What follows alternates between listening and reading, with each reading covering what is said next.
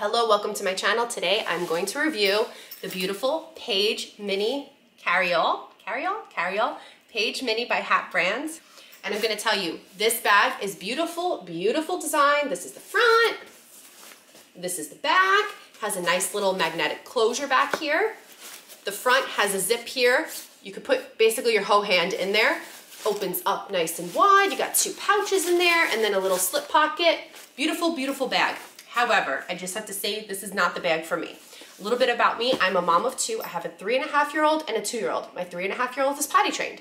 All my potty trained moms, do you know how hard it is to find a simple compact bag that you don't feel like you have, you could stuff as much as you want and you don't feel like it's like this like fat chunk of a bag, heavy bag that you're carrying around because you got that fold up potty seat, right? Well, this is what I thought a crossbody bag would be for me. Specifically this bag. I saw a few videos on YouTube. It really convinced me that it was bigger than it was. However, it's not. I am going to show you right now how my other bag that I'm currently using, trying to transfer everything into this is just not doable.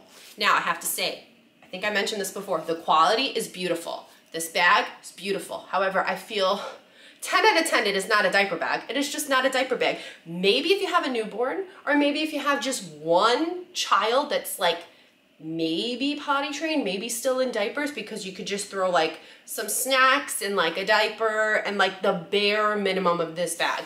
And I'm gonna tell you the bare minimum for me as a mom of 2 toddlers, on the go, going to the park, getting out, having fun, needing to do 2 water bottles, tons of snacks, a fold-up potty seat, a diaper just in case for my son. This just didn't do it for me. It's gorgeous, and I hate to see it go because it's so beautiful. However, it's just not for me. So I'm gonna show you how I'm gonna pack it from this bag. This is the freshly picked, you know what, I don't know the name of this one. I'm gonna put a picture. But this is my go-to everyday bag. And I'm gonna take everything out of here and see as much as I can pack into here because I've been doing this for 2 days. I've been so on the fence. I really wanted this bag to work and I'm just really frustrated that it's not, and I don't want the bigger version of this. The whole point was to kind of downsize. So this is, I guess, the size comparison of the two. Now let's blow your mind and see how, can't really pack as much as you think. So first and foremost, 2 waters. So these are the Thermos Funtainer.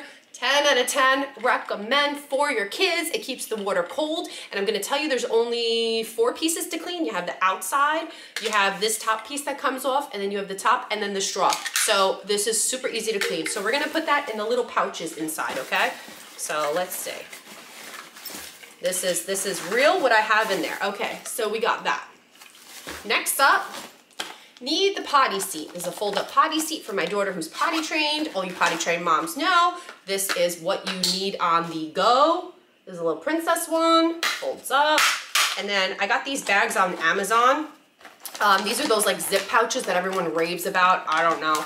I'll put it down below. They're cool, they're good. But if you get this pack, the blue one, whatever size this is, fits the seat. So, this is my dilemma. Where do I put the seat? Because I get really skeeved out, really yucked of putting the seat where their water is, where their snacks are gonna be. So there's this magnetic closure on the back and I thought that would work great, right? Who cares? Okay, fit it in there, right? So don't care, it looks a little inconspicuous kind of, right? Okay, so we got that there, and then I feel like that's on the outside. If I'm wearing it as a crossbody, it's easy to just grab the potty stuff and not have to touch inside the bag where their snacks and their water and all like the clean stuff should be. So now with that being said, you also need one of these disposable potty seat liners because potty. So I'm gonna stick that on the outside, okay? I need my little on-the-go Lysol. Do you see that? The cans used to be so much skinnier. They used to be these skinny little ones. I don't know why I got this fat little one, but I want a skinny one. So here we go. Now it's getting a little bulky. Right now it's gonna stick out. Also need a hand sanitizer.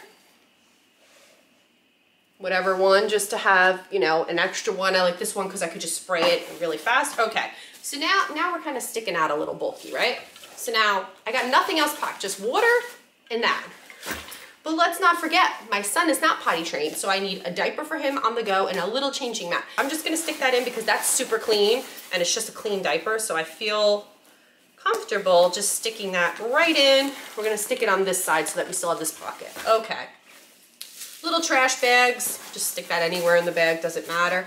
And then these, because potty training, you need a Post-it. If it's automatic flusher in the restroom, you gotta cover it up because the kids get scared.